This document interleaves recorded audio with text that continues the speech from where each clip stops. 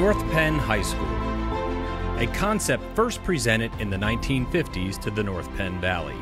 After much conversation and debate, as a community, the North Penn residents decided that it could better serve the needs of the students in the towns of Hatfield, Lansdale, North Wales, and the surrounding areas by one high school. In 1955, North Penn High School officially opened its doors with an expanded facility at the Lansdale High School location on Penn Street.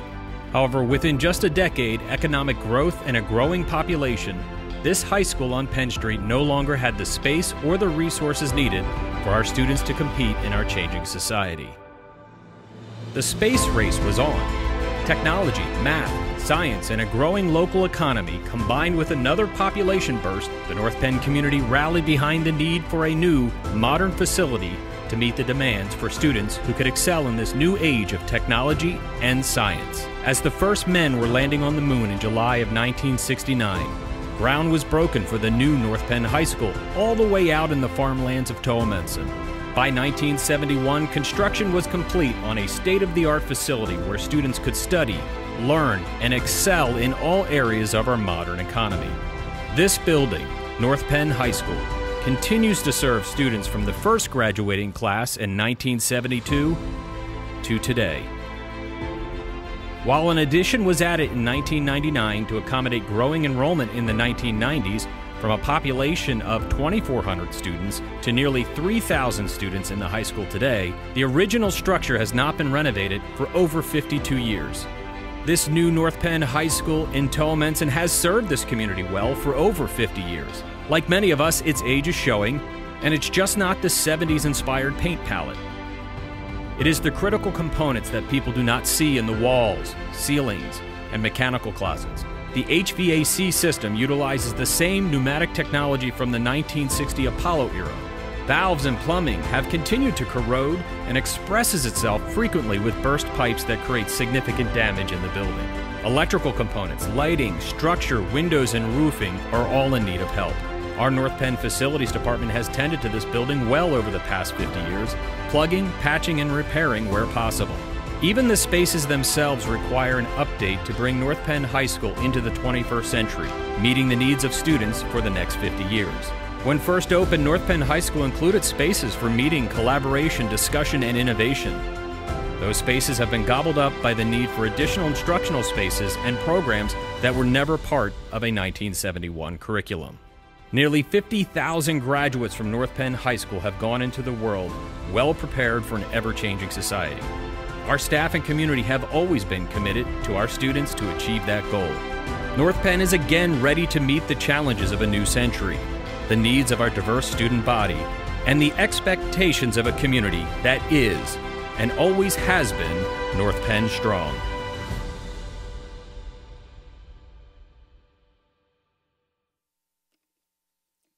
Good evening, everybody. I am Deanna Waters, your Assistant Superintendent, and I'm so happy to welcome you to tonight's presentation.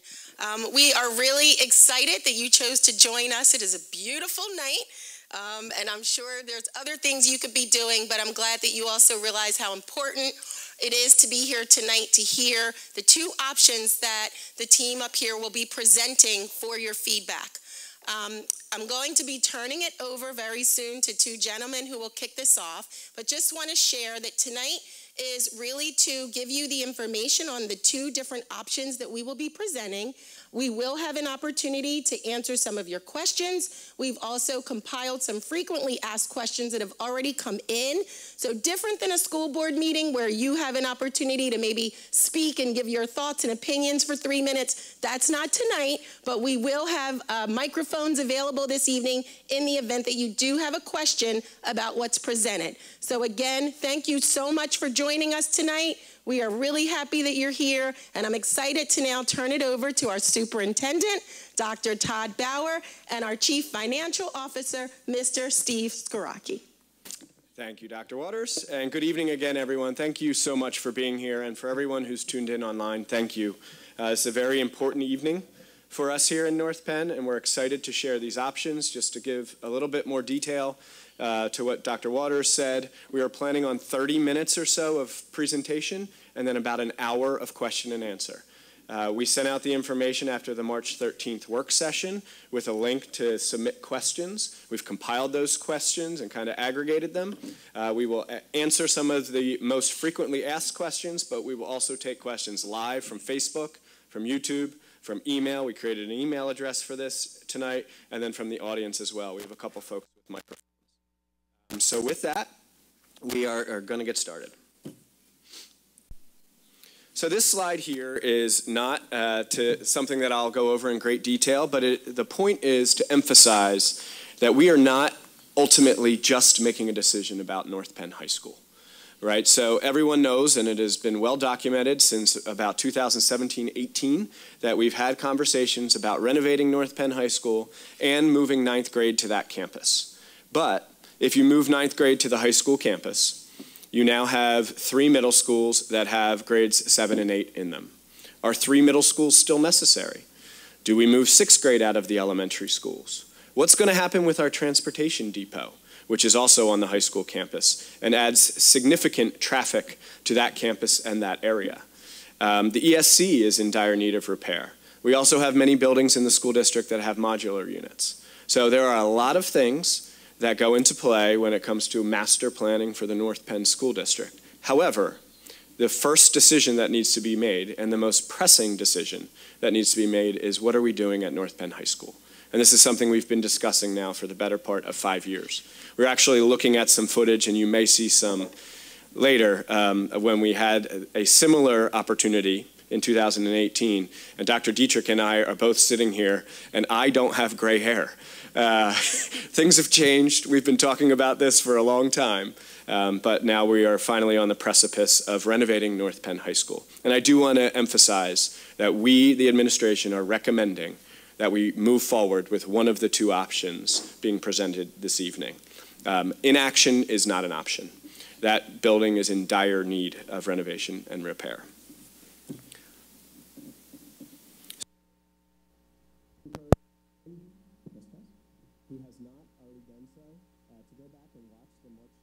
Work session. That was a 90-minute presentation that will go into greater detail than everything that we present tonight. The focus of tonight is to give an overview and then an hour of Q&A. But if you have not watched that meeting or you didn't attend the March 13th work session, I encourage you to check it out. One of the highlights was the rationale behind bringing 9th grade to our North Penn High School campus. And there's a reason why 98% of the high schools in the country have 9th grade at their high school. There's a reason why we are the only school district in Montgomery County that does not have 9th grade on their high school campus. And pretty soon we will be the only school district in Bucks or Montgomery County who do not have 9th grade on their high school campus. As it currently sits, 130 of our 9th graders who are distributed across our 3 middle schools go to our high school each day for classes. That's 13% of the kids get on a bus, start their school day earlier than their classmates in the middle school, and take classes at the high school. There are also another 130 students who go to North Monco.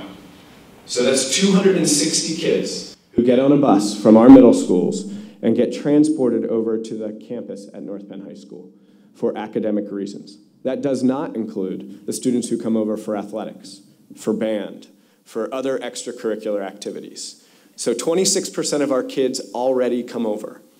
Our kids in 9th grade miss out on opportunities for higher level courses because they are not offered in our middle schools. They miss out on opportunities for North Monco, and I'll show you some data to support that in a moment. Our JROTC program is only offered at our high school. Our engineering academy is only offered at the high school. And lastly, our internship program in the community. These are just some of the things that we offer at North Penn High School that we don't to our 9th graders. And in any other high school, they would be available because the 9th graders are on that campus. So this is data from a survey given to all 9th graders last spring. And you will notice that 13% of our students reported that they come up to the high school, 9th graders, for courses. Another 64% said they would have if those courses were offered in their school. So that means our students are not taking the most rigorous course of study or courses that they want to take because they don't want to be bothered by getting on a bus, being separated from their friends, and coming up to North Penn High School. So these statistics, quite frankly, to me are alarming. That 64% of our kids said there are classes there that I would have taken, but I didn't because I didn't want to get on a bus and be separated from my friends. So we're going to talk a lot about 21st century buildings and schools. And when we use that vernacular, 21st century schools, I think it's important to kind of talk through what that means. And I'm going to do so this evening just by offering some research, some data, and some quotes from some literature on modern schools and buildings. But when we talk 21st century schools, we're talking about accessibility for all kids to all areas of our building. The way our building is currently constructed, and again, it was built in 1971, ADA was not even a thought. So we have areas of our building that are not accessible to some of our students with disabilities. So a 21st century school is accessible to all students everywhere. It includes aspects of academic performance, increased student achievement, student well-being. There's lots of research that dictates that certain components of the facility itself helps students' mental health, stress levels, and anxiety levels. It inspires innovation and creativity. It inspires kids and teachers to collaborate beyond the classroom. It increases engagement and creates a sense of belonging, a sense of pride, inspiration, and trust. So some of these images that you'll see now on your screen are images that were presented in March. Most of them are images from Upper Merion High School, which we went to visit recently, and we live streamed that trip.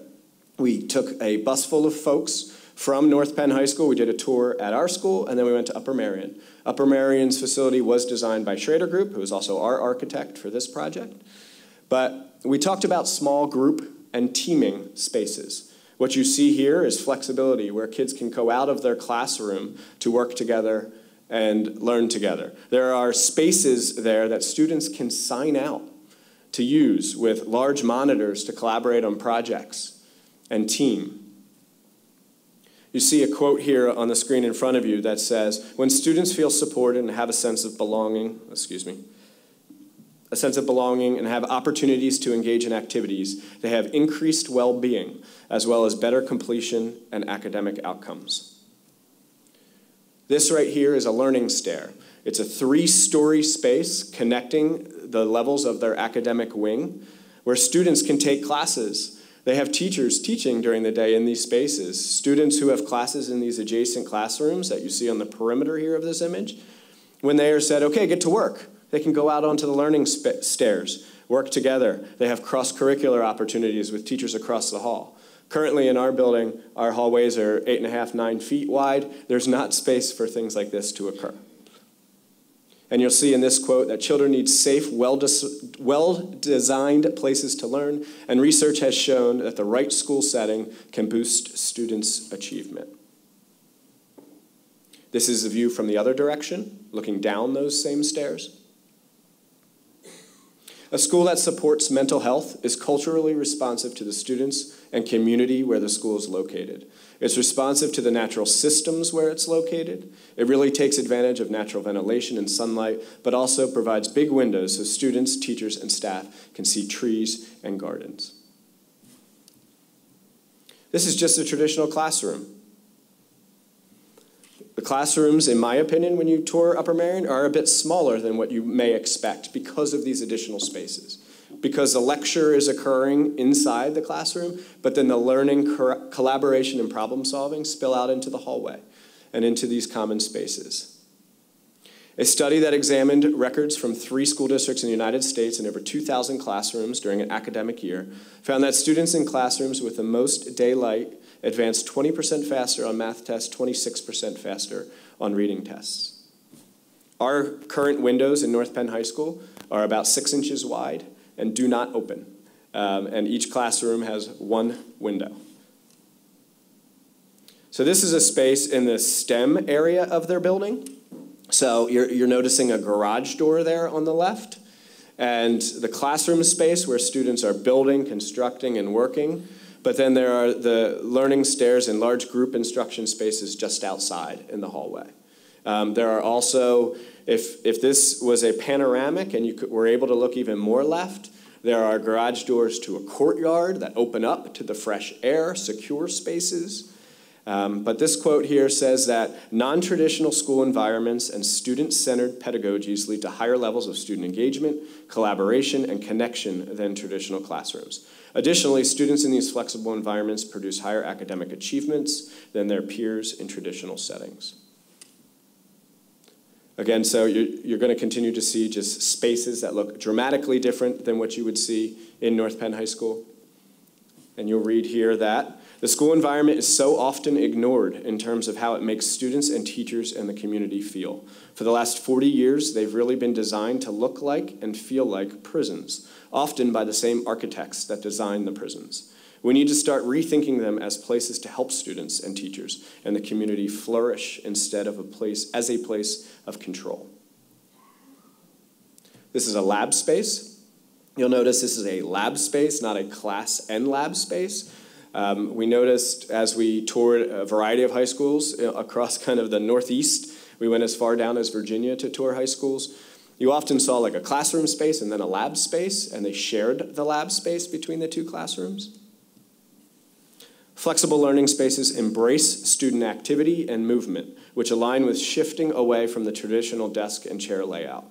Classrooms that include more collaborative spaces, more places to work, and fewer desks enable greater student engagement and focus.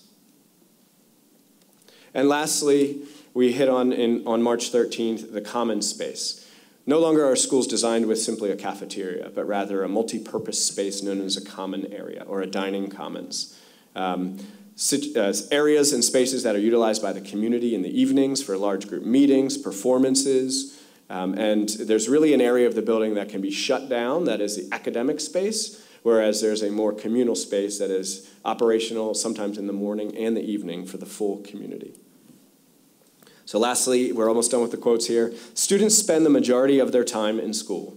Those environments have an outsized impact on our lives, but they also shape how we think about ourselves and the world. There are a lot of messages that we give to students with the schools that we design.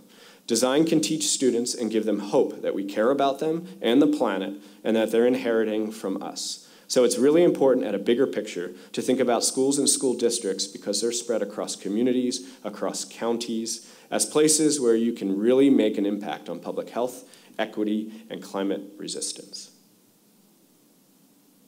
And this is just from the other direction here. The ability for school staff to monitor common areas can help to facilitate school climate and give autonomy and ownership to students. Just as the built environment for the classroom is important for the ability to teach, the design of the common areas of the school facility facilitate relationships and interactions between peers that teachers and school staff can support. This is just a view of a food court as opposed to assembly line or cattle chutes for a cafeteria. Here's a gymnasium with an indoor track, multi-purpose space. Buildings and grounds used within and outside of school hours contribute to student well-being, increased physical and mental health, positive relationships, and increased access to student services. Performing arts, this is an auditorium. In this auditorium, I don't know if you can see, but there are actually 3 sections up there. So I don't think I have an actual pointer here. But in the middle of the screen, in the balcony, there's a large wall that comes out and can separate the balcony. There's also a divider that can block off the top of the auditorium to create more classroom spaces. Here's a band space, and you'll notice that this band space and music space is ADA accessible. It is not at North Penn High School. Students in wheelchairs cannot access that space. And lastly, this is just another example of large spaces. These are the lockers at Upper Marion. That's it for their entire high school because students really don't use lockers at this point. Our students at North Penn High School, we have 3,000 students, and I believe it's about 400 students who utilize a locker. So they're able to open up hallways and give more space because there's not 3,000 lockers. Okay, so now we're going to talk about the 2 options. And first, we're going to start with our existing site. So the existing site is, most of you are familiar. This is North Penn High School. In the front there, you have K-Pod. In the back, you have Crawford Stadium, back left. Top right is the WMPV property, which the school district currently owns. We do not utilize that property right now, but we do own that property. You'll also notice a transportation depot that is in between Crawford Stadium and the WMPV property, and in both of these options, we are proposing that transportation would move off of the campus. Discussion about the future of North Penn High School has been a topic since the late 1990s. After the addition of K-Pod 24 years ago, the 1971 addition has been patched, stitched, and held together by a dedicated and talented facility staff. As the clear need to fix both the original 1971 building as well as the 24-year-old 1999 addition, it is time to reimagine what North Penn High School should look like and how it should function in the future. Since 2019, the high school and long-term facilities plan has been discussed at community forums, school board meetings, superintendent community conversations, and sessions with students, just to name a few. Spaces, but Jamie's a teacher here at North Penn High School. Our bus to North Penn High School's reimagined future allowed participants in person and online to see elements of what a reimagined North Penn High School design could include. Value-added thing that's really coming through for you. Because right now, we have to determine where's it going to go and what's the benefit going to be. Yeah. And have you found anything specific? The biggest thing are these collaboration spaces to give kids other places to work. That learning anywhere, anytime learning stuff is what really is hit people, teachers and students as the most valuable part. Our tour guides showcased how the building was designed for student success, incorporating all the modern elements of a sustainable, energy-efficient, safe, and secure building to meet the needs of today and tomorrow. That was built in 1968, right? Let's say they moved in brand new, wood paneling everywhere, green, orange cabinets and countertops, yellow tile floors. So few of those people have a house that still looks like that. Right. That's like North Penn High School. A modern high school design provides not only innovative teaching methods, but also the latest technology in security and energy efficiency. I was amazed with how open it was. It was something, like the open layout was just so, it seemed so inviting. The first thing I definitely noticed was the amount of windows and the lighting, which I feel like that was like a universal response. Got a little jealous, I can definitely say that. It really reminded me of like a small college campus, you know, because obviously I'm a senior, I've taken those college tours. You walk right in and there's all these places to just sit down, do work, and I think that that's something that every school needs. I think students would be more motivated to actually come to school, especially since we just sit in our classrooms for 8 periods a day. It was a very, very welcoming environment, definitely. The sunlight flooding in was super nice. It was a welcome change of pace from North Penn. I think one of my favorite parts about this school is that in K-Pod, you know, obviously it's like the newest edition, and there are those huge windows, and it just opens up the room. It makes it more comforting, you know, rather than the tiny little prison windows that I can barely look out of, that just make it seem like I'm so much more boxed in than I actually am. Students could rent out that one room and work there for schoolwork, and their teachers could still see them. I think those type of concepts would be helpful at North Penn, and I think having those areas that are actually designated to collaboration will help have a better school environment here. It wasn't just that there were these like areas to study like outside of the classroom, but like they were close to the classroom. So it was like basically right outside, you know, and it would be so much more efficient if we got in groups and like we do in classroom. Yeah, it gets noisy. And so even today I was asking my teacher, I was talking to my friends and I was like, do you guys want to go in the hallway? And of course, you know, the whole entire school's really hot, so wouldn't have helped anyway. So we didn't, but it's also because like we would be sitting on the ground and like there's really nowhere to go, and even though it's still like outside in the hallway, it's still these walls, and there's no open spaces. Being able to move around and collaborate in spaces outside of the 4 squares that we're in now, I think it would help so much with people grasping what they're learning. I think it definitely emphasizes that the school cares about the student, like each student's individual needs. And when you provide that flexibility for each student to choose how they want to learn, how they want to sit.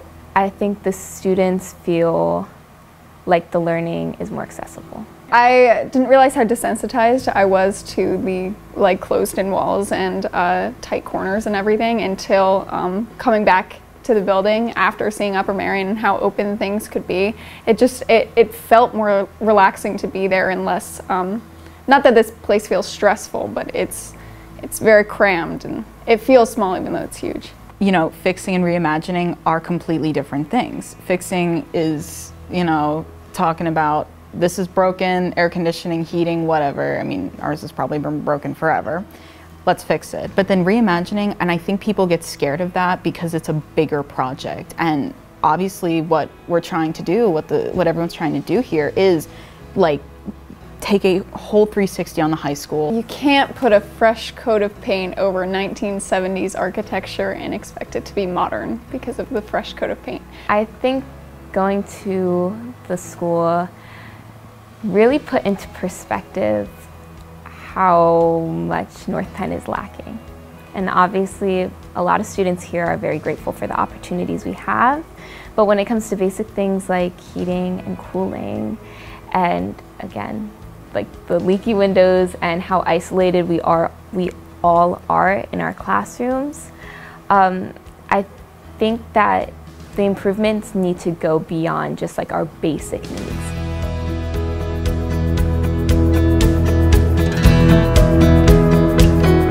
A modern high school design provides not only innovative teaching methods, but also the latest technology in security and energy efficiency. By incorporating these tools, students can have access to personalized learning experiences that suit their learning style.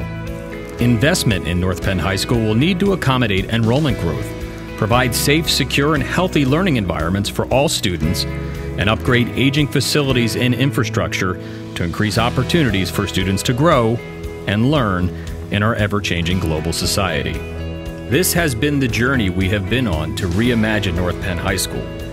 And these are now the decisions that we will make together as the North Penn community.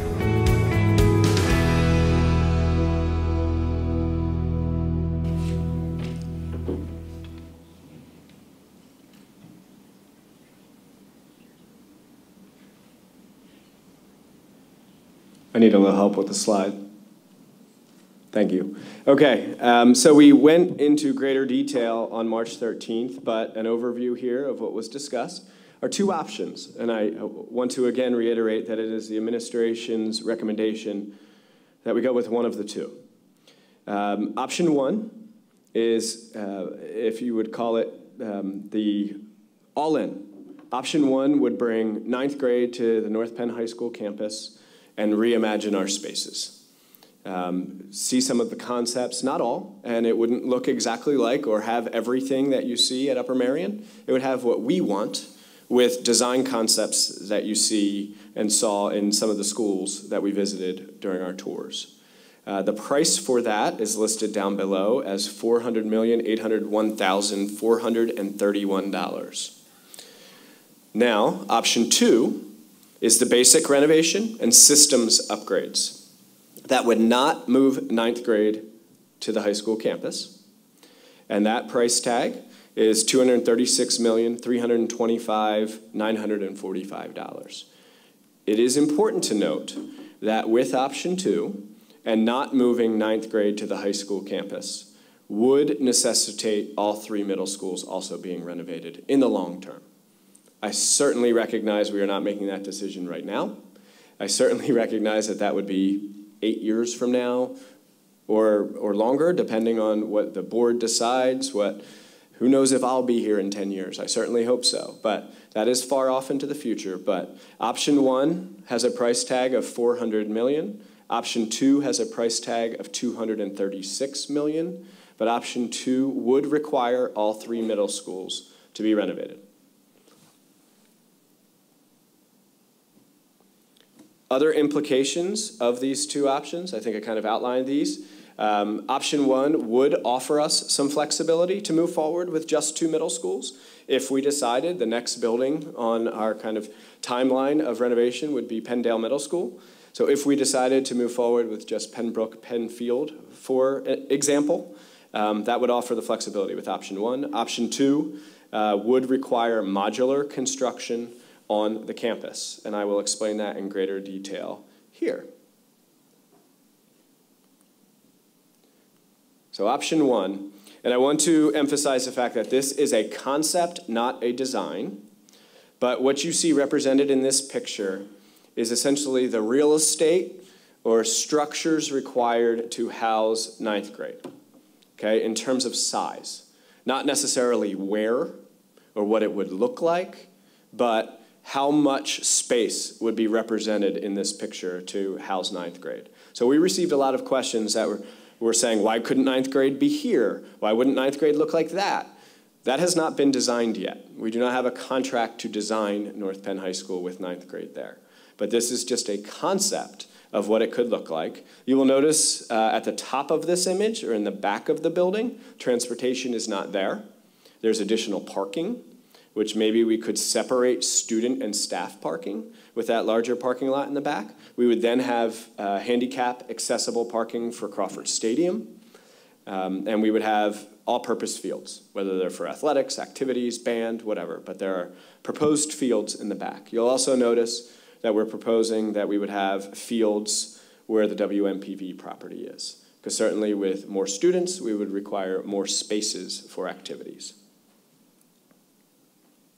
Option 2, the only thing in red is addition, and that would be to expand the space where the arts are and our music classrooms are, because we would need to make them ADA accessible, which they currently are not. So there's a small sliver there that's in red, that would be an addition. Everything else would be renovated. A systems renovation, new floors, new ceilings, new systems, new paint. But you're also seeing highlighted in yellow at the rear of the building the structure for 24 modular classrooms. So in option 1, we would do the addition first.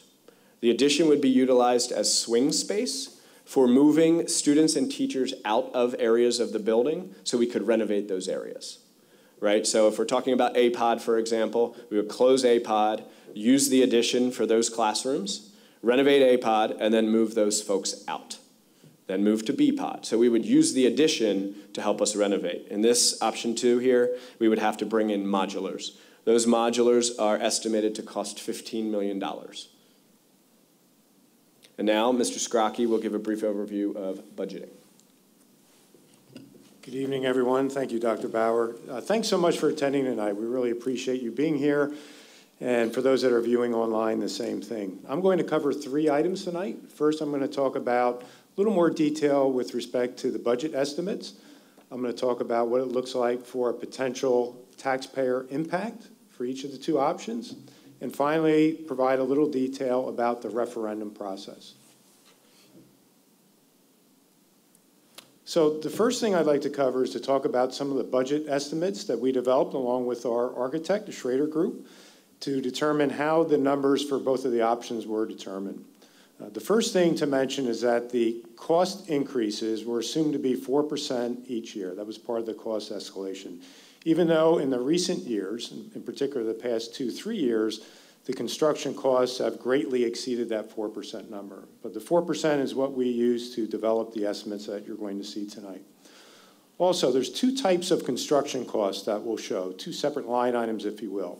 One are called the regular construction costs or hard costs. These include all costs related to the building and site construction.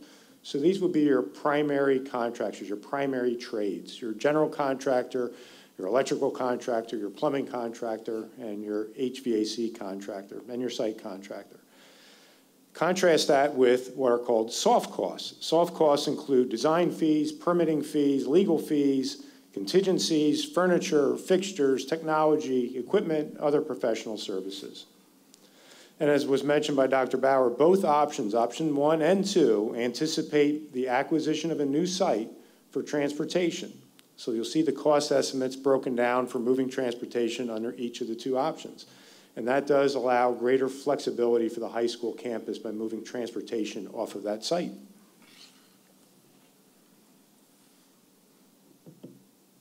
Okay, both options do include a comprehensive renovation of North Penn High School, of the existing structure. Option 1 also represents $20 million worth of conversion of interior spaces at the high school to provide that next generation learning spaces, or 21st century learning. And Dr. Bauer just mentioned too about Option 2 with the modulars, $15 million, that is a heck of a lot of money for temporary classrooms that would be removed at the end of the project. They would not remain, they would be removed to allow for that swing space during construction. And finally, the Option 2 estimates basically took the 2018 facility study that was conducted and escalated those costs to the present day. So let's get into a little more of the detail now between the two options. And I do want to mention that there's a lot of additional information, a lot of spreadsheet work that goes behind these numbers here.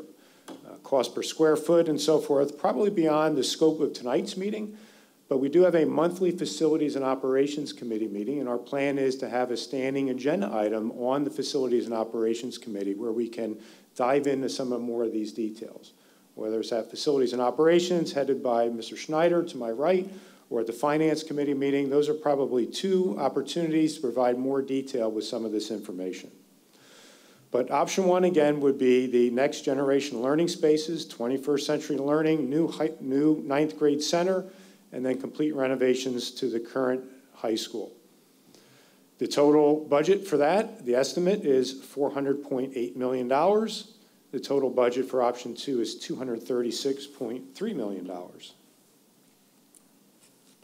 So to provide more detail between the hard costs, construction costs, and the soft costs under Option 1, we'll start with the first item. That's the 9th grade new construction.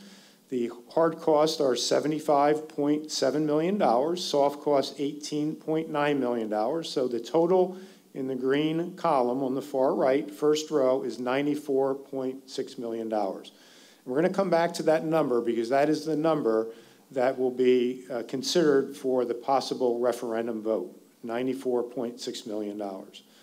The high school addition and renovation for the remainder of the high school, $248.4 million for the construction costs, $40 million for the soft costs. The total cost, $288.397 million. Now the transportation center costs, they're the same between Option 1 and 2. Construction costs between the hard cost and soft costs for transportation center is $14.7 million, and the estimated acquisition cost for a new transportation site is $3 million. So again, out of that $400.8 million, $338.9 million comes from actual construction cost or land acquisition. $61.88 million comes from soft costs. In a similar fashion for Option 2, the breakdown here between hard costs, construction costs, and the soft costs. So it's $179 million for the renovation and addition at the high school. Soft costs represent $39.558 million, giving us a total cost of $218.56 million. And again, transportation would be the same as it was with Option 1, giving a total on the bottom right, total escalated cost of $236.32 million.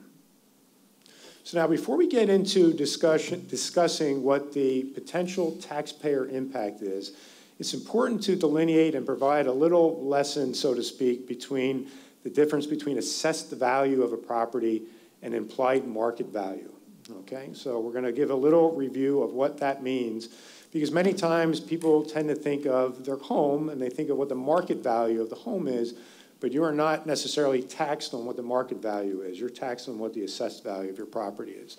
And that assessed value, that number shows up on your tax bill each year. You get a tax bill in the spring from your county and municipal government. You get a tax bill in July from the school district. On that bill shows the assessed value, and that is really the basis for the amount of your taxes that you pay.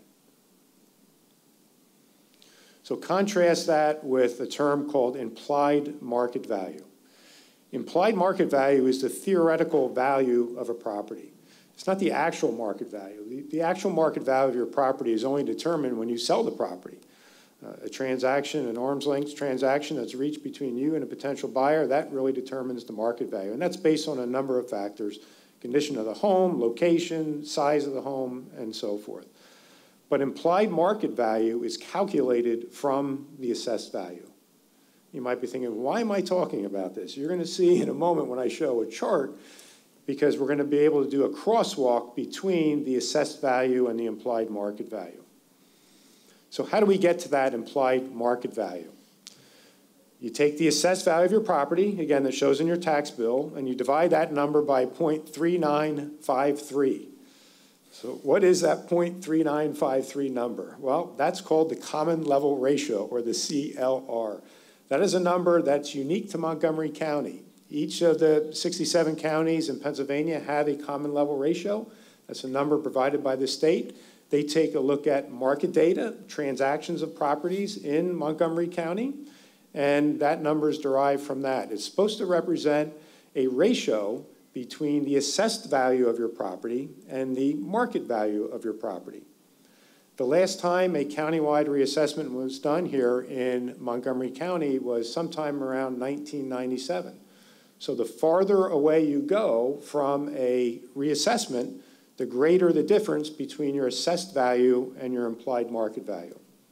But the mathematical calculation, which we'll show in the next chart, is simply the assessed value divided by 0.3953 equals the implied market value. And that common level ratio number changes each year. And it typically goes down each year. As market value goes up, as sales prices go up, the common level ratio goes down. Okay, so if we take a $150,000 assessed property in North Penn School District, that represents the median value of a homestead in North Penn School District.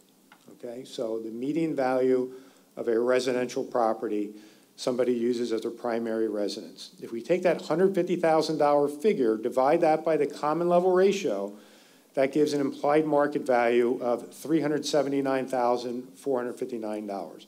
Again, that might not be your precise market value based on the location and other factors, but that's the implied, that's the calculated market value for your home.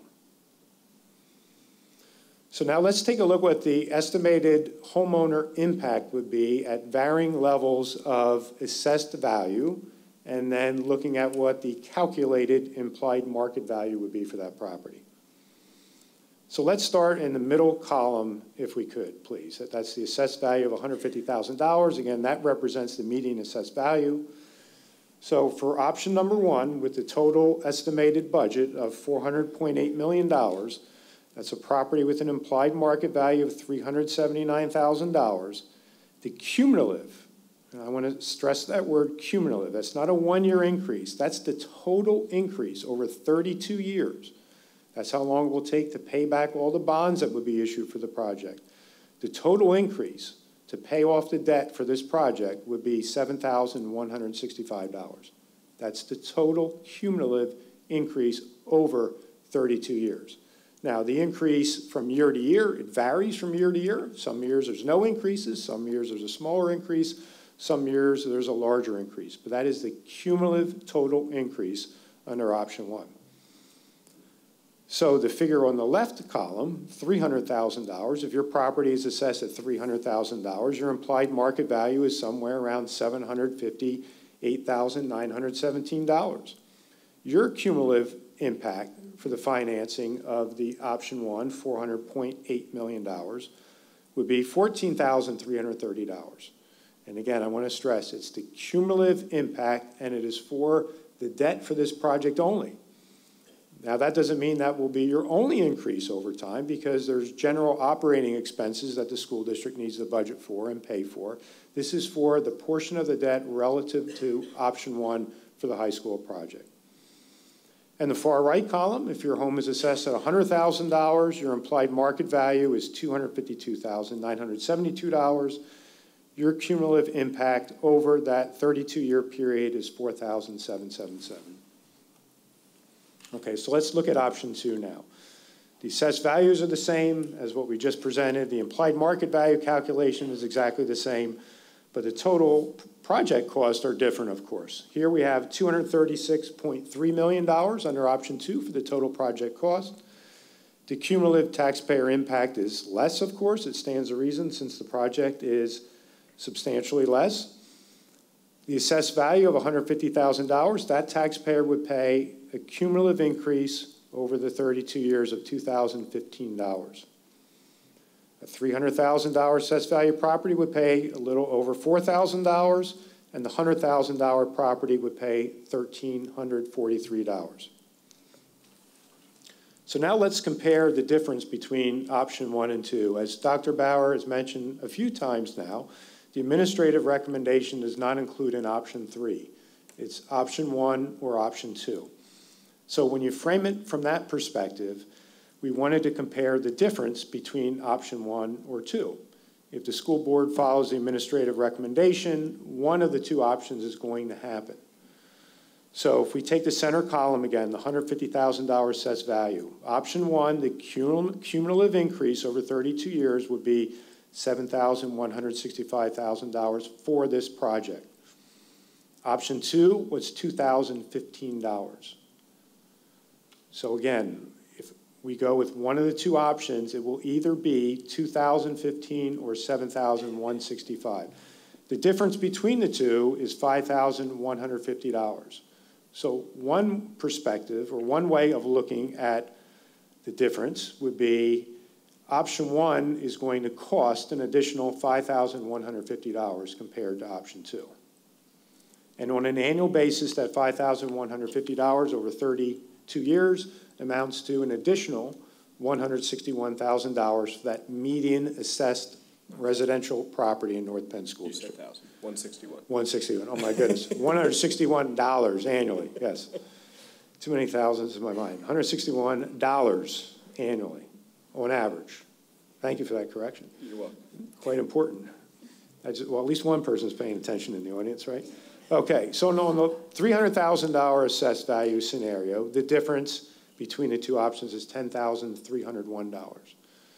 That's an annual average difference of $322. And under the third scenario we have here of the assessed value, third scenario of assessed value of $100,000, the difference over the 32 years is $3,434 or an annual average of $107. Okay? Okay, so we talked about the possibility of a referendum in the previous discussion. Talked about it last March in a little more detail than we're going to talk about tonight, but I just want to talk about the referendum process a little bit, what a referendum means, and we are only talking about a referendum for option 1. And why is that? Because the $400 million, if the referendum would be approved, allows flexibility to incorporate that debt in our general fund budget. We do not have the capacity in our general fund budget to pay for the $400.8 million. Legally, we have enough capacity to borrow $400.8 million, but from a budgetary standpoint, we've done extensive financial modeling with our financial consultants, 30-plus years of financial modeling, and we don't have the capacity in our general fund budget with our Act 1 limitations. Act 1 is an annual cap with respect to a tax increase. We don't have the budgetary capacity to absorb $400.8 million in debt. Hence the need for a referendum under option 1. Under option 2, $236 million, we do have the budgetary capacity to handle that debt without a referendum. So I've said many times, in my view, the referendum is the ultimate form of democracy because every registered voter in North Penn School District can vote yes or no on the referendum question, which I'll show in a moment. You need one more yes vote, then no vote for the referendum to pass. It's as simple as that. Majority wins of those individuals that vote on that day. Now, in terms of the process, the board would need to conclude the electoral debt is advisable for option 1. A resolution would need to be adopted in advance of the election and actually specify the ballot question. That would need to occur probably sometime in October or November based on our timeline that we're looking at. And the reality is the referendum, if it would be conducted via a special election, which would mean it would be its own separate date, the special election better syncs up with our timeline with doing some preliminary schematic design work over the next several months. In all likelihood, if we do proceed with a referendum, it most likely will be in January of 2024. And I believe that Tuesday in January, it was January 16th, is the potential date that we were looking for.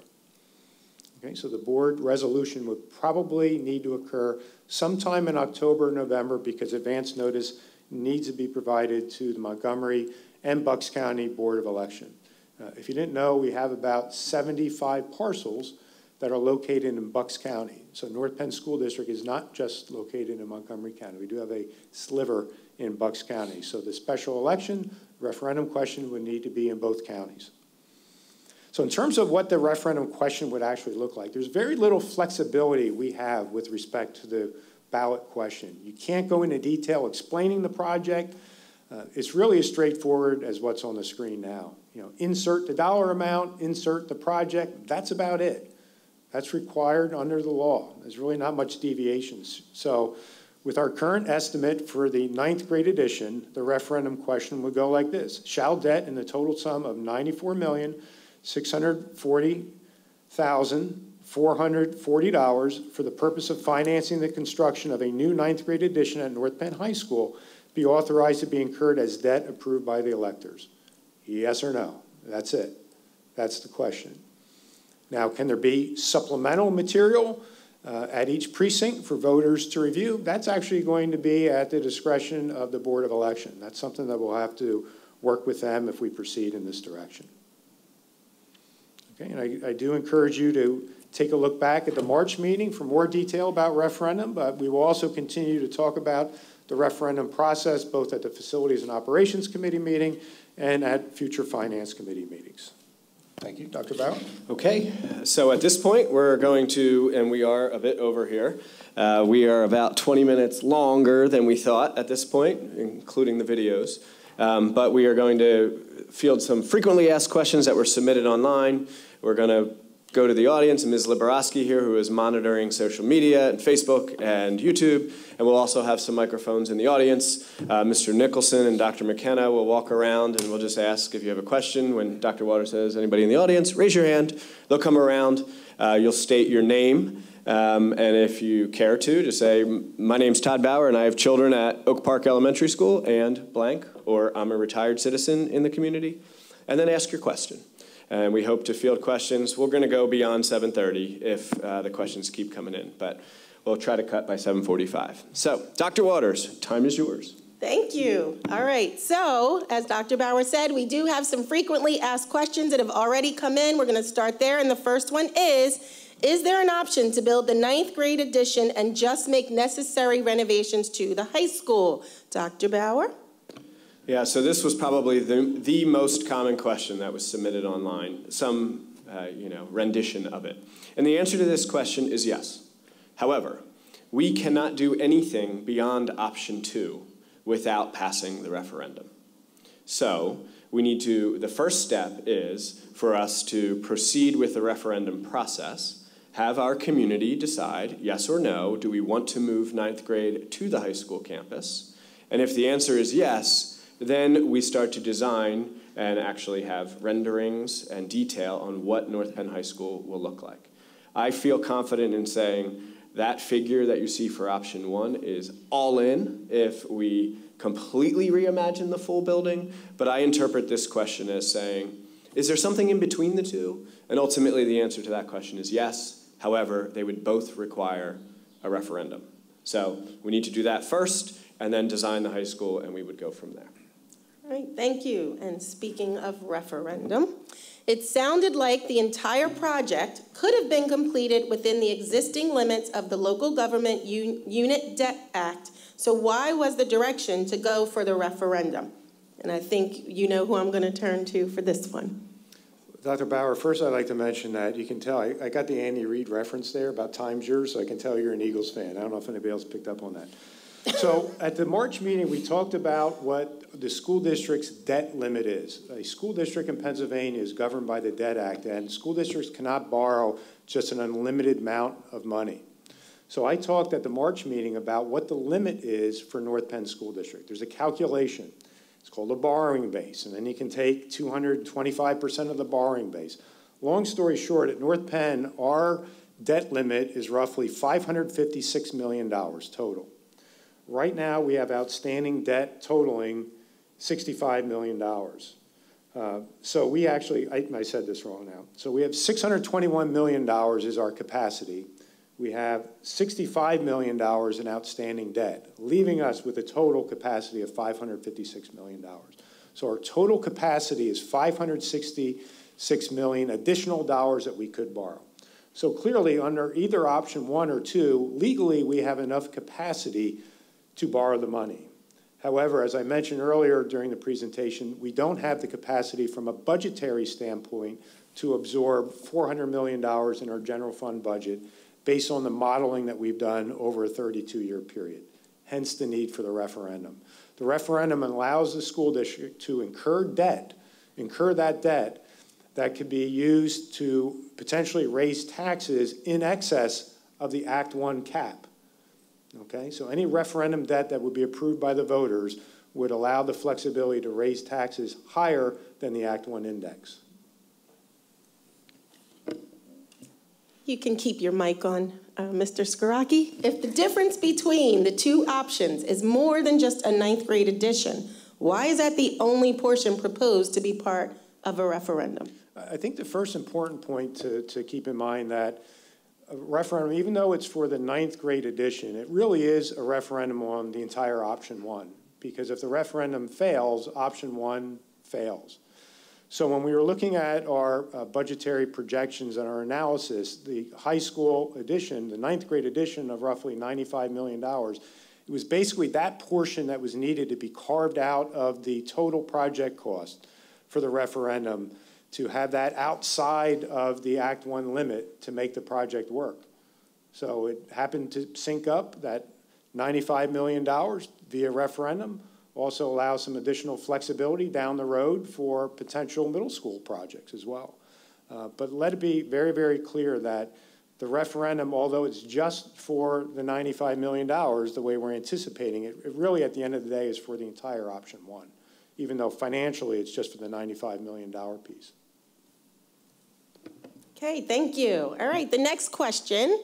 The cost of Upper Marion High School was reported as $110 million for 345,000 square feet.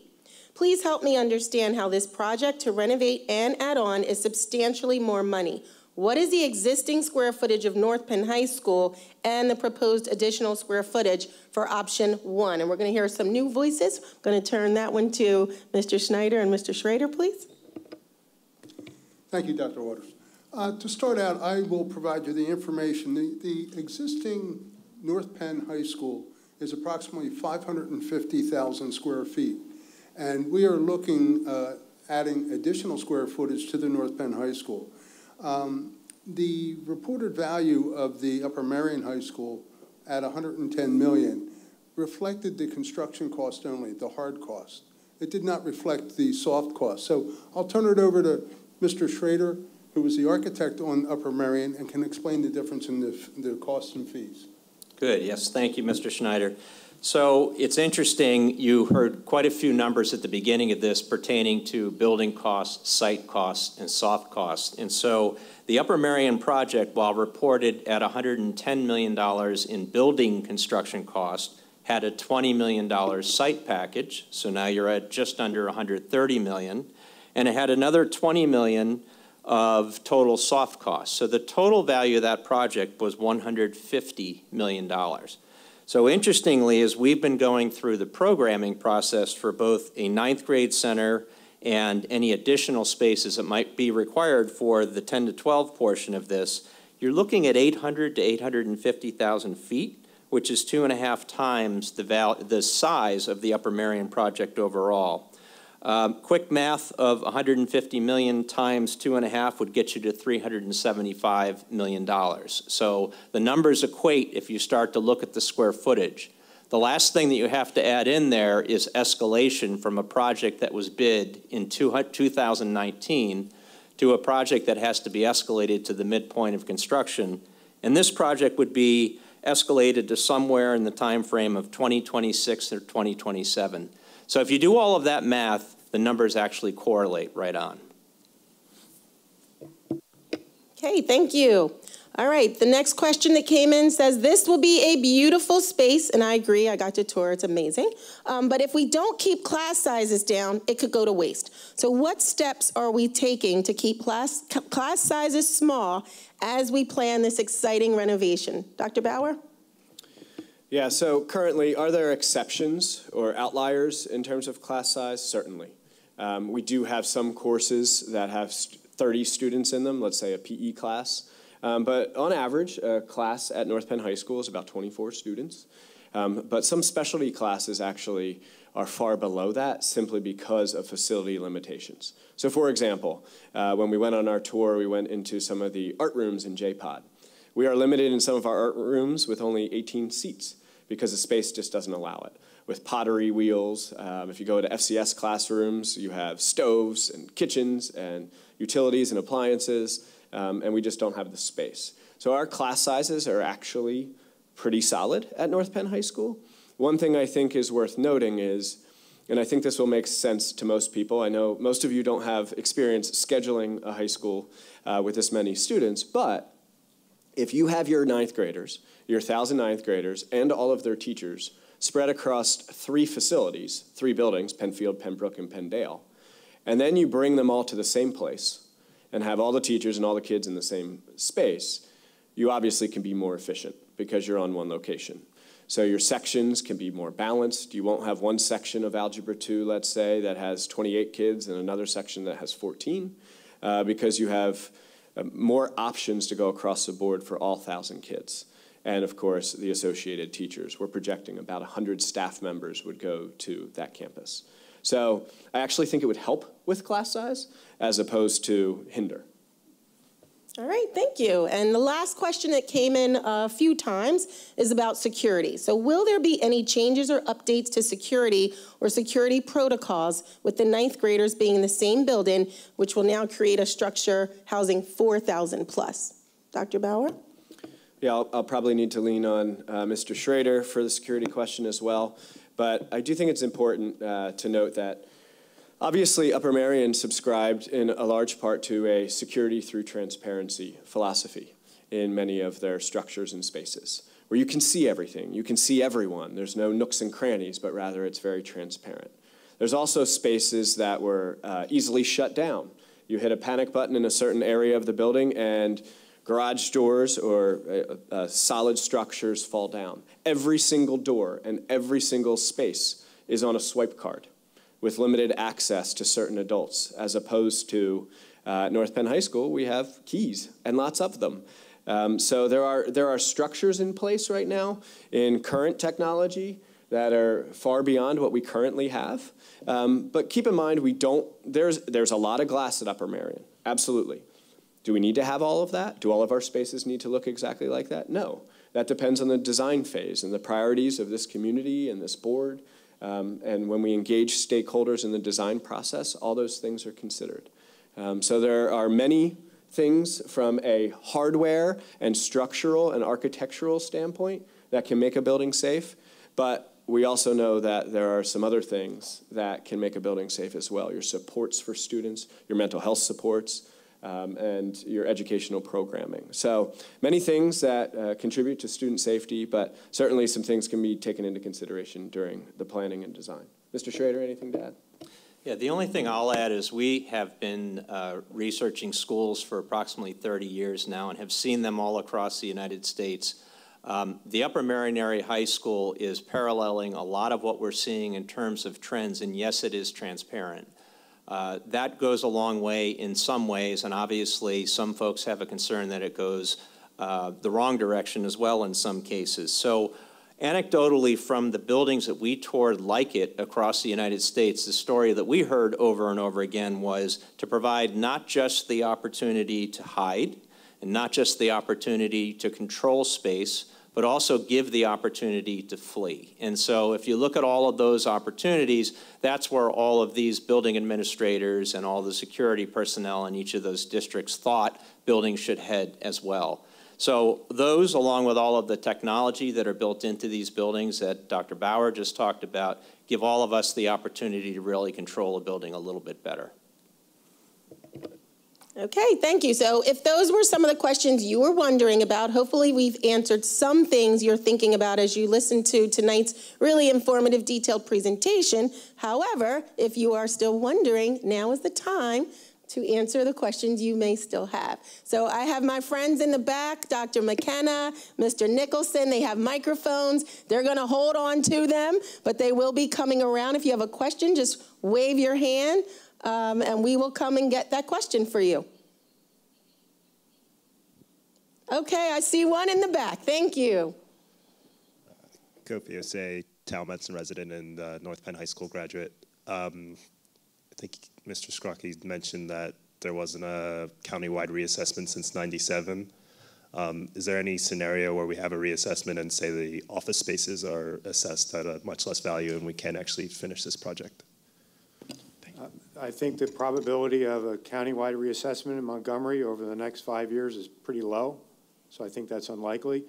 With respect, though, to assessments of commercial spaces, one thing North Penn School District does on an annual basis, we do take a look at sales activity in our community, and if it's determined that there is an inequity, meaning that a property is under-assessed based on a recent sale activity, we as a school district do file assessment appeals against properties challenging those assessments with the goal to get the assessment correct for the property, because for every property that is under-assessed, a property that is correctly assessed is paying an undue share.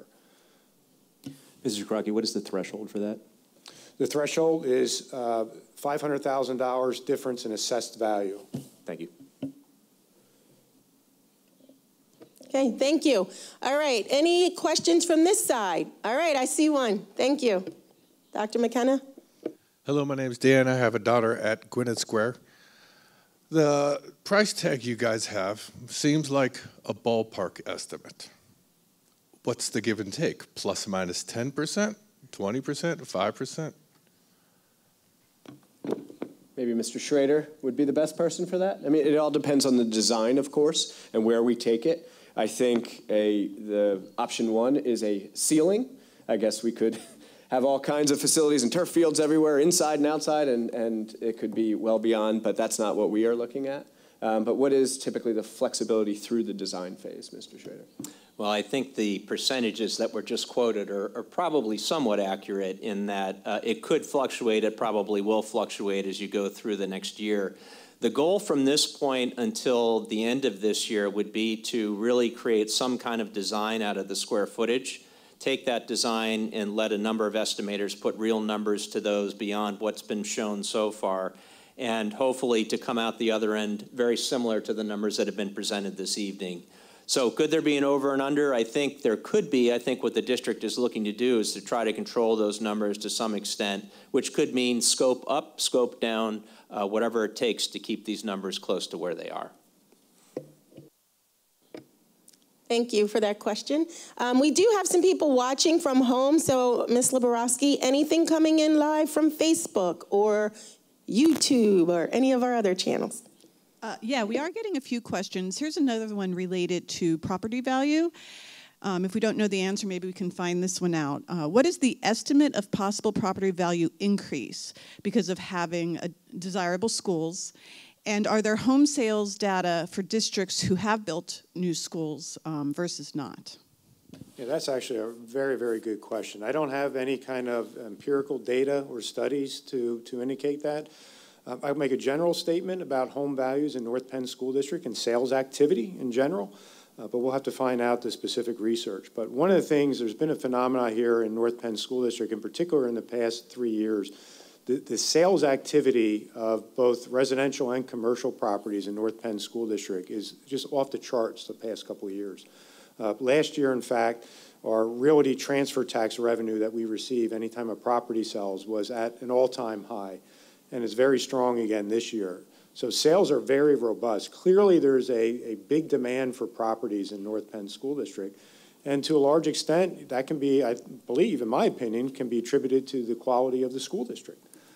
But I can't cite a specific study or cite a specific percentage here. We'll have to see if we can find that data, but thank you for that question. That's a great question. Okay, let's go back to our audience. Mr. Nicholson.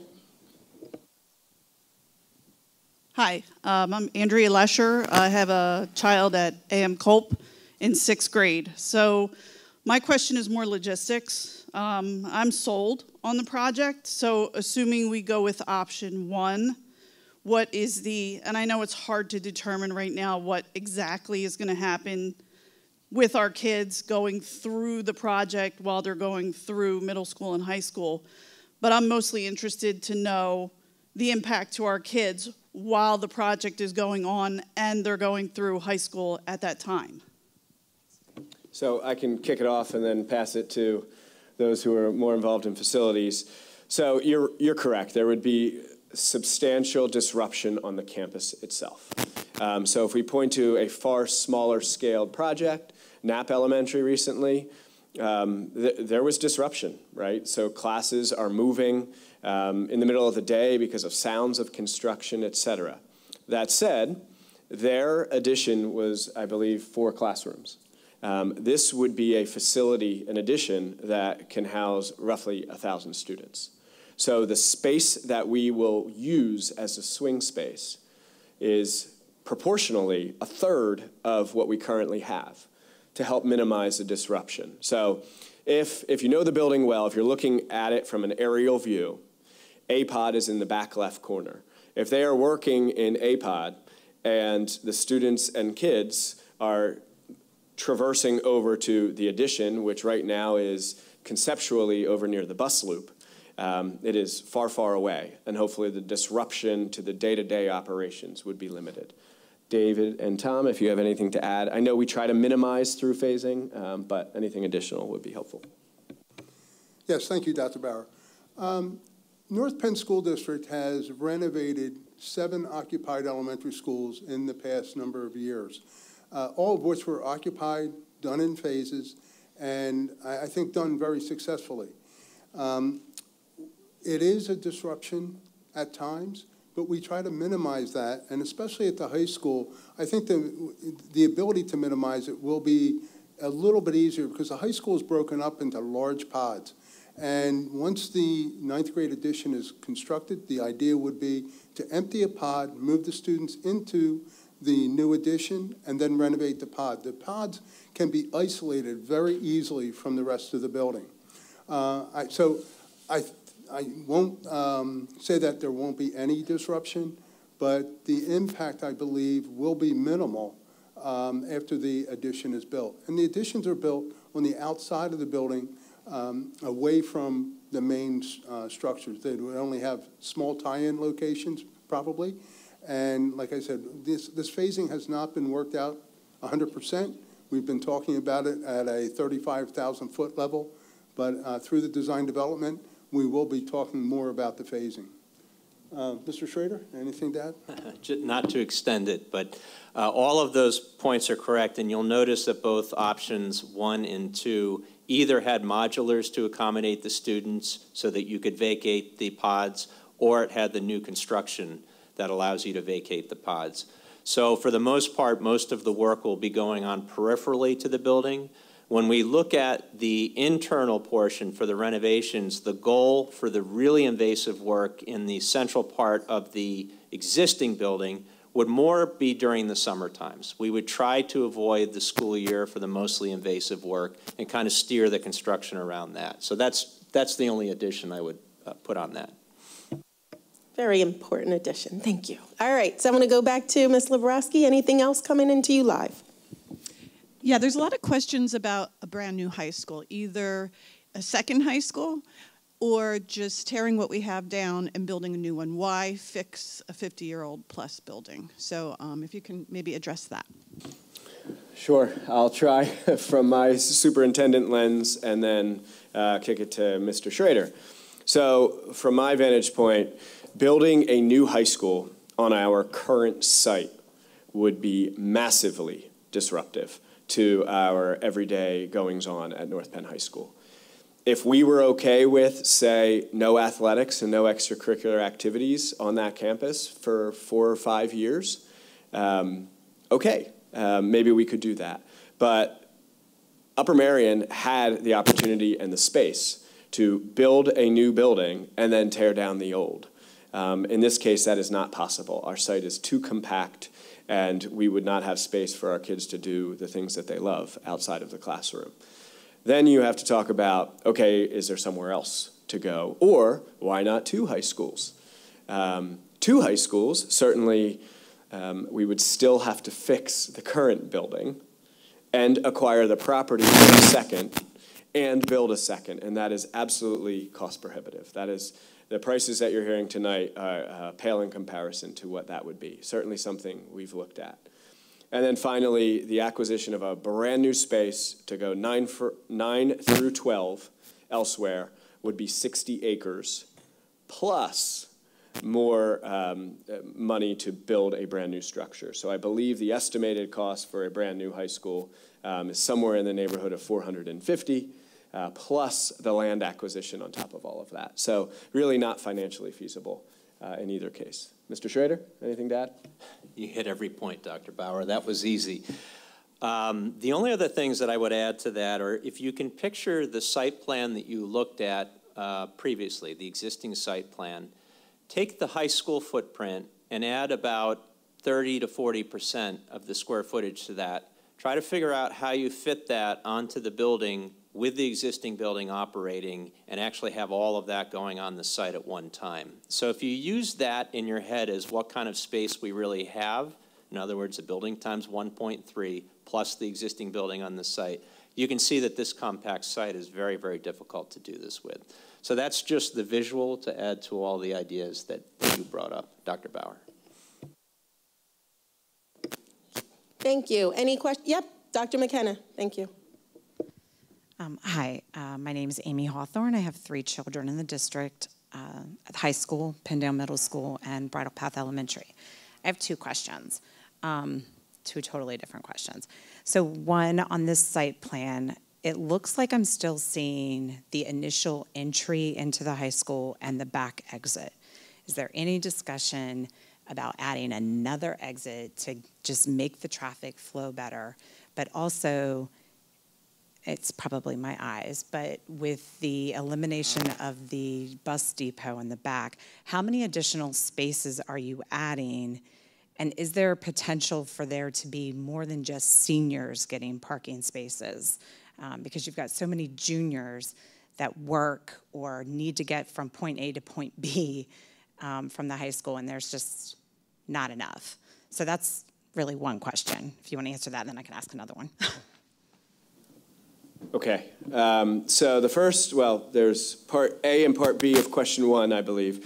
Part A was an additional entrance. Certainly that would be something in collaboration with the state and the township, whether or not we could.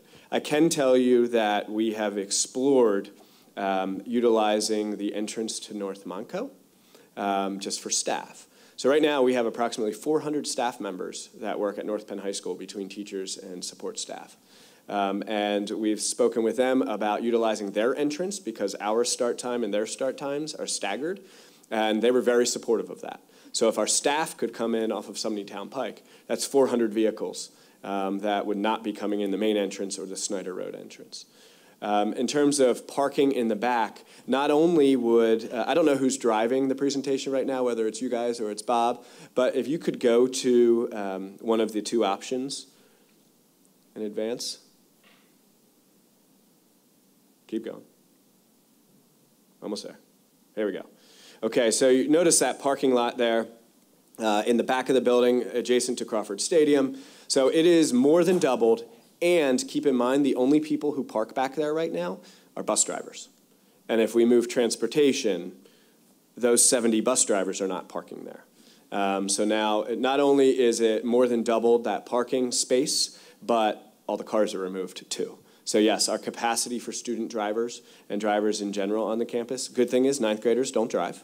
So they're not bringing cars to the property, but there are some staff members that would be coming. Both great questions. So second question is in reference to the referendum. So at the March meeting, you talked about there's 4 different elections. And I'm just curious why we're pushing for a special election. You mentioned it would be like 70 to 80,000 to make that go through versus I think our next election, if you're talking January of 2024, is in May, maybe?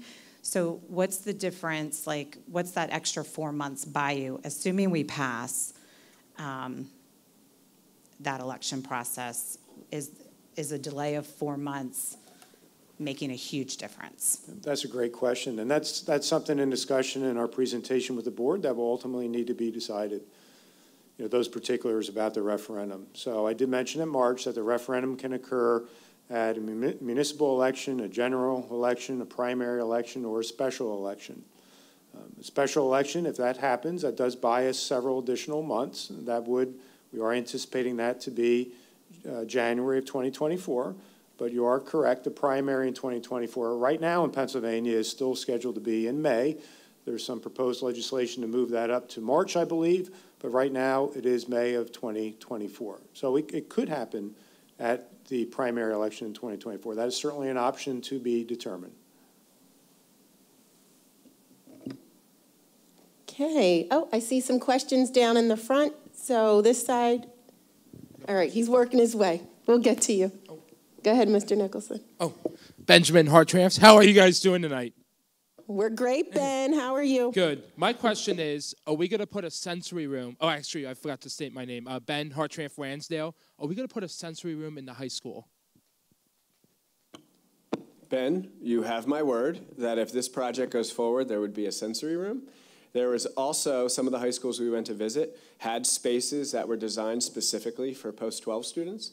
So students who would access a living space. One high school we went to see in Falls Church actually had wood floors and actually looked like a home in that area of the building to help transition our post-12 students from high school to the real world. So yes and yes, Ben, and it's always great to see you.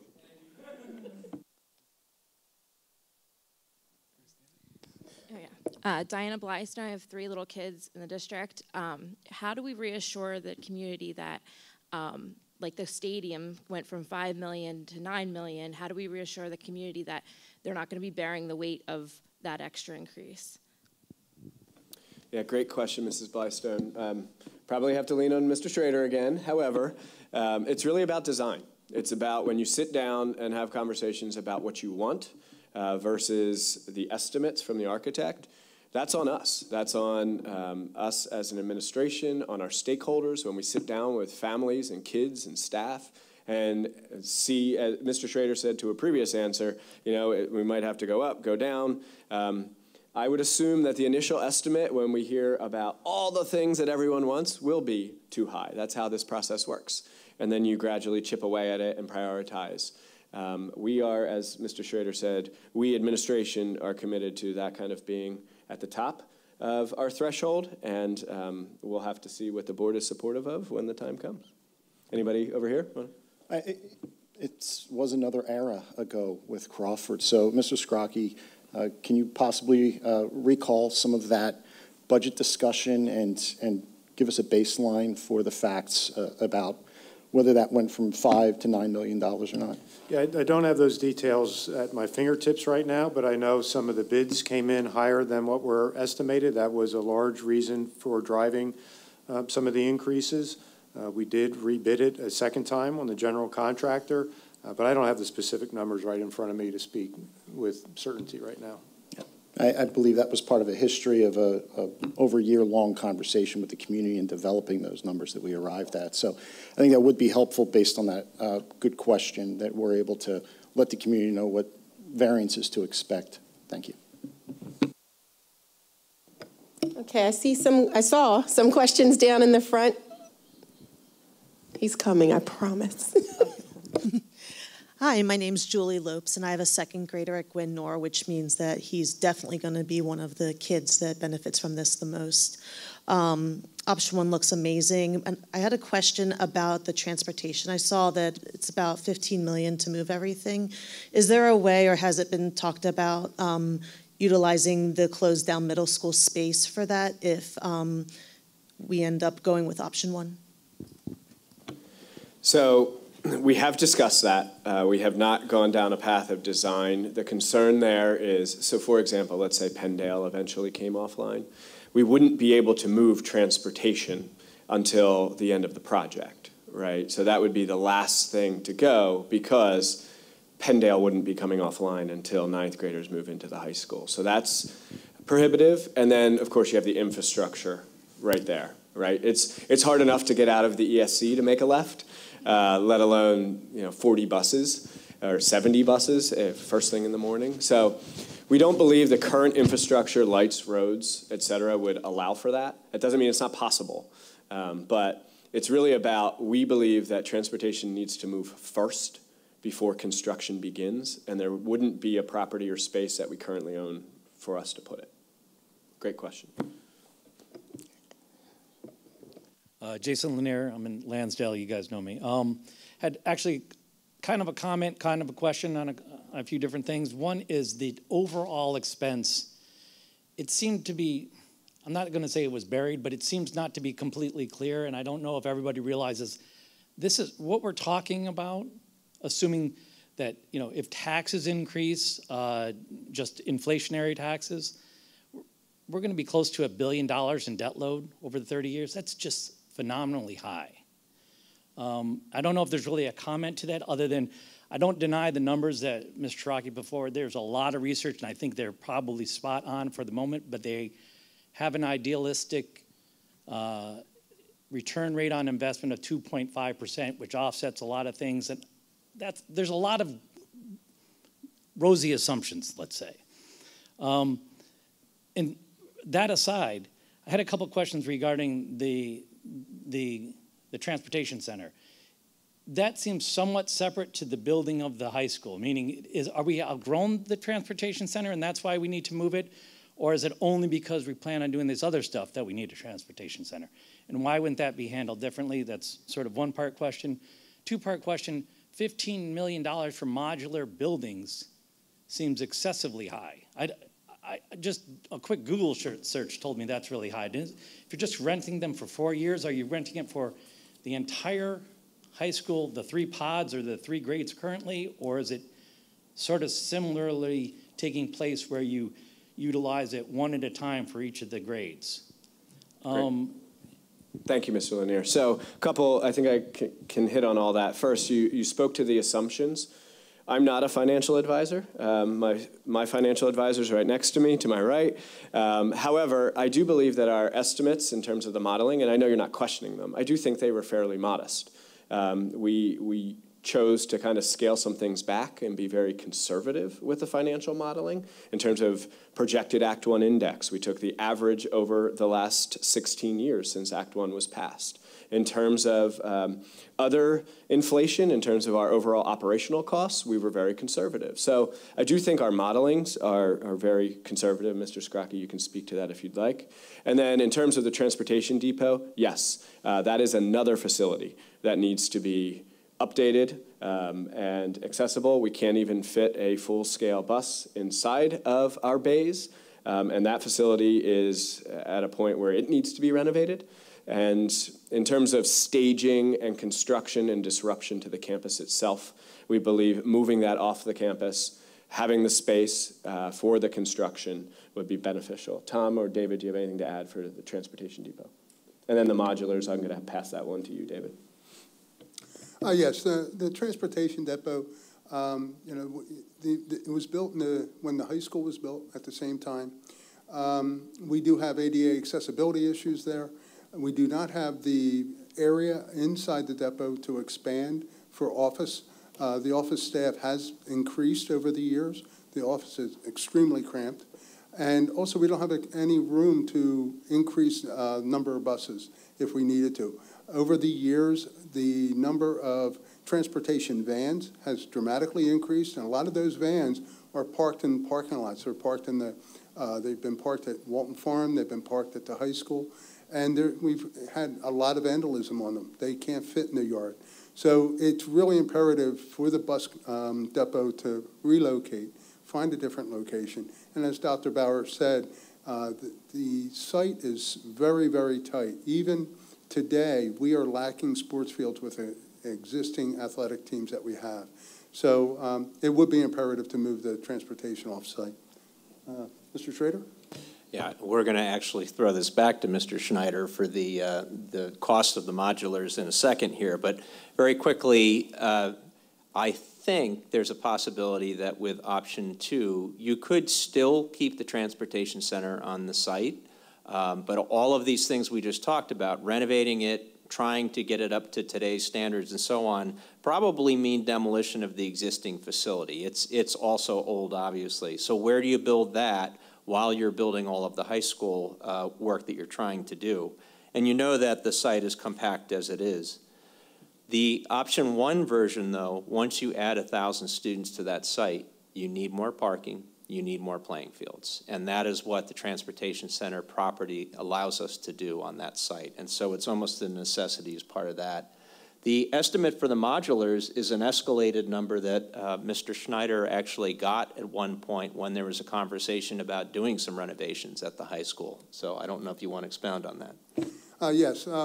Regarding the modulars, we were looking at possibly 24 to 30 modular classrooms. So that would be, each modular classroom is about 850 to 1,000 square feet.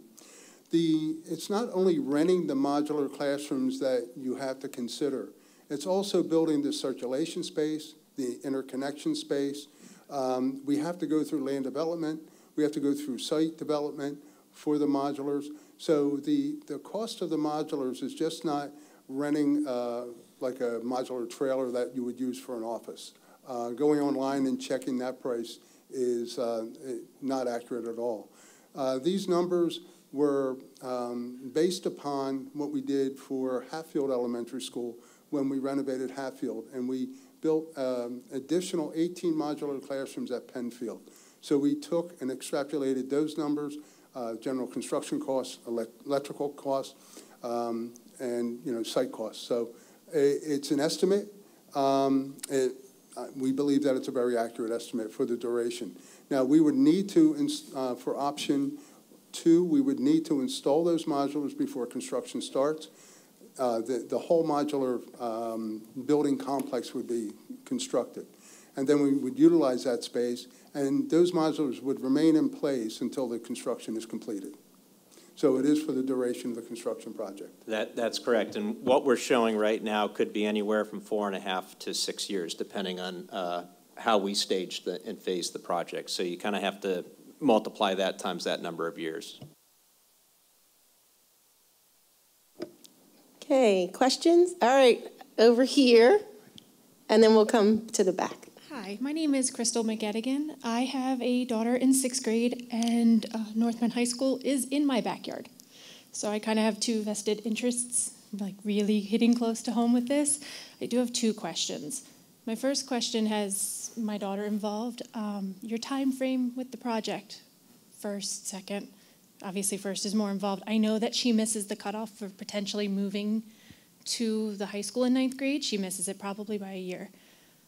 Does she still have the opportunity to possibly take advantage of some of the new construction to the main building during her time there? Because she's slated to graduate in 2029. Or is it just going to be she's kind of bouncing back and forth throughout her high school experience? Do you want to ask the second question, and then we'll tackle both? Go ahead. The second question, I was wondering, as you guys are going to be doing construction on a building that was built in 1950s, 1970s, obviously there could be asbestos, other harmful things that are in there that you're going to be disrupting. Will there be things in place to keep the students and surrounding community safe during construction? Great questions. Okay, so the first one, you are correct that your 6th grader will not be able to take advantage of going there, because 9th grade will be last if this passes and if we move forward. We said we would use that as a swing space, so 9th graders coming up would be the last step. So that will not be done in the next 3 years. But the first thing done will be that space is built and utilized to help us renovate the rest of the building. So I'm very confident in saying that your 6th grader would access those new aspects of the building. Not all of them, of course, because there would be new spaces as a result of the renovation, but certainly the addition, yes. And then for the next question, I guess we have to pass the asbestos abatement, et cetera. Your question's very good, and I understand the question. And every project that we've done in North Penn School District since probably 2005 has had some form of asbestos abatement. It is normal during the construction phase. We hire an environmental consultant to come in to design specified specifications for the abatement. We hire air monitoring services, and those areas are cordoned off and held in negative pressure so that nothing escapes. And there's actually requirements by the EPA that we have to follow. And we have to submit to the EPA when this work is performed, and the EPA actually can come out and inspect. So there are safeguards throughout. And that also includes with if we have underground storage tanks, we have potential of lead paint, things like that. So every bit of hazardous materials will be investigated, and then it will be taken care of through construction. If I might add, thank you, Mr. Schneider. What the community also can learn from our experience at NAP, that was a 1955 core that was renovated. And it was amazing being on the Facilities and Operations Committee, which meets every month. You'll actually get those updates and understand throughout this process every month when there are additional unknowns that are found that will affect the environment. And you also will learn, I think the administration has done a very good job at sharing exactly what those plans are. And at NAP, we had quite a few things come up. I remember we had the Department of Environmental Protection come out because there's one of those tanks underground. And it's amazing the level of scrutiny and the resources that are put in place to ensure that the community, the students, and the staff are safe throughout that. And that this board has been committed through Ms. Wesley's leadership of the Facilities and Operations Committee to be extremely transparent, and I would expect that very same process going forward for the high school. Thank you. Okay, I know there's one in the back that Dr. McKenna is going to get asked, and then we're going to jump to Ms. Liberoski, who has a few more things coming in online. And then if there's anybody else who continues to have questions or any remaining questions that are lingering, you are welcome to come up because we are going to wrap up and do our last slide, with this, which we'll talk about next steps. So Dr. McKenna and then Ms. Liberoski. Hi, I'm Erica McCarran from Lansdale. My question is, with either one of the options that were proposed, is there still going to be an open outdoor space like the courtyard that is at the high school now? I feel the kids utilize that space, especially on a day like today and even tomorrow. Or you still have that as an option in the one of the two proposed plans? Great question, Erica. Thank you. And yes. I'm hopeful that we would expand upon the outdoor options.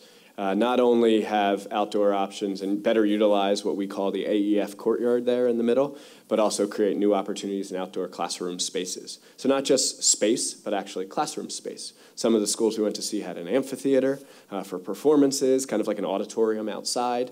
Love to see a structure like that. But yes, a lot of the research, and we kind of articulated some of that, is kids need to be outside. They need the natural air. They need the natural light for mental health and even academic performance. So absolutely, I think it's a travesty that we don't better utilize that space as is.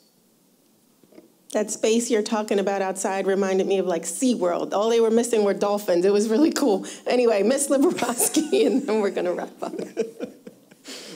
How do I follow that? I don't know. I'm going to try to tie together two different questions, and generally people are asking, what is the overall strategy for the buildings in our district for the schools? So we're talking a lot about the high school, but what about our middle schools? What about our aging elementary schools? What about air conditioning? And then kind of tied to that, have we looked at enrollment, and does our plan meet what we might have found in any enrollment study? Yeah, great questions. Again, good job, everybody online. So the first question is in terms of like master planning. And the answer to that is, I wish we had air conditioning and renovated middle schools 20 years ago. But the infrastructure of these buildings, this being one of them, versus the high school is not close. The high school is in far more desperate need of renovation than our middle schools. Unfortunately, adding air conditioning in a middle school is not as simple as, let's say, 80 wall units or 80 window units. It's upgrades to the systems in general, the electrical capacity, and the systems overall. So that would take essentially a large-scale renovation to tear everything out and install air conditioning, and the price tag is estimated for the 3 buildings to be somewhere around 60, I believe, at this point with escalation. So $60 million just to add air conditioning, and then Brook and Field, this is Pembroke, have significant number of modulars and modular construction, which we want to remove, the temporary construction, and actually build the building and expand. So we are prioritizing the high school. Not only does the infrastructure need it, but it doesn't make sense to put that kind of money into our middle schools to just then potentially tear it out to renovate. So that's why the high school is going first. The middle schools will be next, but we can't decide what will happen with those middle schools until we decide what is going to happen with 9th grade. In terms of enrollment in general, there is definitely a sense in some of the questions we've been receiving submitted about the booming population growth in the North Penn School District. Believe it or not, our student population, and just because they are building houses and expanding in the community doesn't mean that's more school-age kids. But our population has been stable for well over 20 years. Our projection is an additional 150 students over the next 5. We did an enrollment study with the Montgomery County Planning Commission just recently. We did recognize, and if you want to watch that, I believe that was the January work session where we presented that study. They projected over 10 years it to be significant, but we also pointed to the volatility of that data. So not only did we add full-day kindergarten, so we had a dramatic increase in our data when we added full-day kindergarten. A couple hundred students joined the district at that time, but then we had COVID-19 and the pandemic, and we had a lot of students leave during that time, but then they in turn came back. So the data has been very volatile, and in terms of forecasting and projecting, I just don't know that we have confidence in that we shouldn't do another study in the near future. I believe that the study is accurate. They did a great job with the numbers, but the numbers that they were using were so volatile that we are committed to doing another enrollment study in 2 or 3 years. But as of right now, they're saying 150 additional students over the next 5 years. You can take that and divide it among 18 schools, and that's really not a significant number. So, great questions. Okay, I realized, I'm so sorry. Ms. Wesley, go ahead. Hi, I just want to add on to the first question regarding the existing structures. As Dr. Bauer mentioned, air conditioning is on the list, but there are 21 buildings in our district, and with Mr. Schneider leading the way, we have a 10-year capital project plan, and that capital project plan looks at all of the existing assets, the elementary schools, the other middle schools, the ESC, and it's been prioritized in terms of different metrics to see what we need to do. So while we are working on whichever option we move forward with, we also will be looking to maintain our existing assets. And I think that's important for us to note, and I think that's a priority for us as we move forward. Thank you for adding that, Mr. Casa. And I just wanted to add, because I believe that came from online or social media, but that's also public facing. So whomever reached out or anyone public, that information is shared. Once again, something that is regularly reviewed and updated through the facilities and operations monthly committees. Yeah, great addition there, Mr. Casa. I think Mr. Scrocky said, we plan to have North Penn High School renovations and this process as a standing agenda item on the Facilities and Operations Committee moving forward. I'm sure it will be discussed in finance as well, time and time again. And the committee structure is where things are a little bit more granular. So great. All right, Dr. Waters, okay. Wrap us up. All right, I am going to wrap us up, but we do have one question over here that I saw earlier and forgot. So we're going to go here, and then if we could cue the next slide and get ready to wrap up, we'll do that right after. Thanks for squeezing me in. I appreciate it. If I could just add just a real quick levity to it.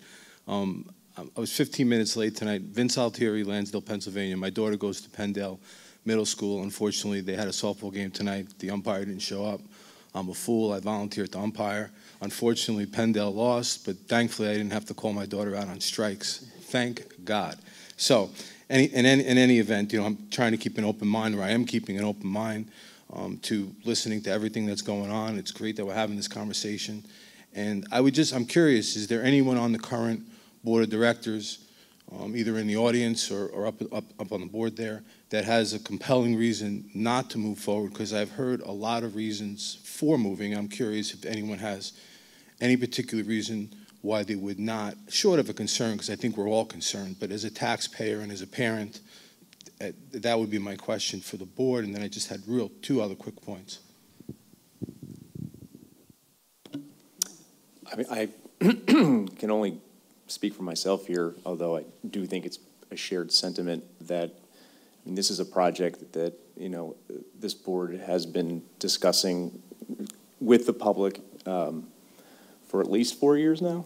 I know I wrote a board letter about the 9th grade center pre-COVID. When I ran for this school board, one of the things many constituents wanted to talk about was a second high school, which I grew up in Horsham, so I kind of remember when that was this thing out here.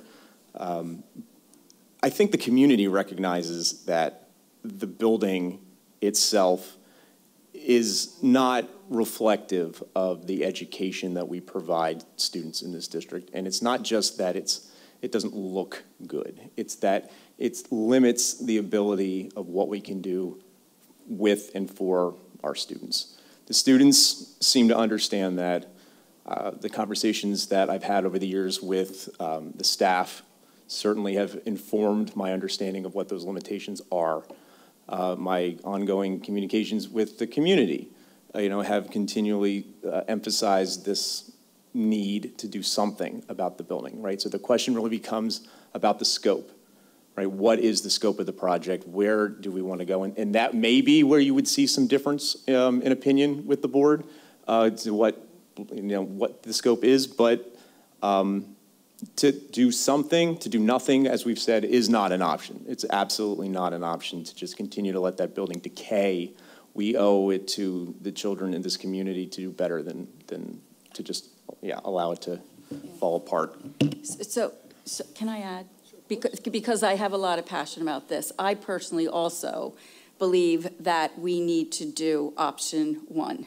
I've learned a lot about the educational benefits of the 9th grade center, but when you look at the high school and the infrastructure problems, there's no redundancy. There are failures often. You have a great maintenance team that is able to facilitate and keep the school running and classes going. But a lot of the equipment is outdated. They're making parts. The parts don't exist anymore.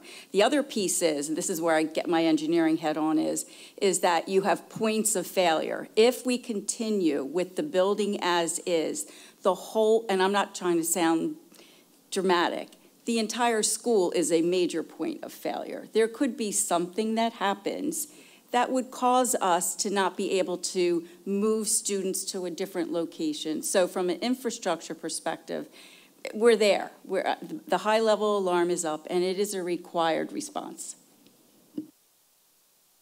Okay. Thank you. Really quick. Okay. So, yeah, and I will be quick. So it really flowed right into my next comment/question is I would like to see some research on neighboring schools, how old their buildings are, and what their school rankings are compared to what North Penn School District's rankings are. And then the last point that I'd like to make is back to the referendum. I don't know if you have time to put it back up. I'm pretty sure the number was about $100 million, Mrs. Skoraki. As just a person that, I'm not a politician, and I'm just a person of common sense, it just doesn't make sense to me why we would put up something that says $100 million. And I know you explained the reasons, when in essence the number will be a lot closer to $1 billion. I just don't think that's a fair way to approach the community. I don't think it's being transparent. And thanks for let me have the additional points. You're welcome. All right. So I think we can circle back with that a little bit later. And we are going to now go to the next slide, which talks about next steps before we conclude this evening's program. Okay, I lost my feedback monitor over here. So there is a website linked to all things North Penn High School Reimagined. That is linked in this presentation, but it's also linked on our main webpage, npenn.org. You are welcome to request a behind-the-scenes tour. We have a team of folks equipped and prepared to walk you through the facility at any time. We have resources to share, we can take you and see boiler rooms and systems and what we have versus what we could or what newer spaces look like. And then, of course, we will continue to add to the frequently asked questions on that website. So continue filling out that form and asking us questions. But more immediately, we are here. Come on up, come ask questions, send emails. I do pride our team here on being very accessible. Send me an email. I will get back to you 100% of the time. So thank you. Regardless of where you are on this matter or this issue, you're here tonight because you care, and I appreciate that. It's really important for our children and our staff and our community at large. So thank you. Thanks for being here. Thank you. Good night, everybody. Get home safely.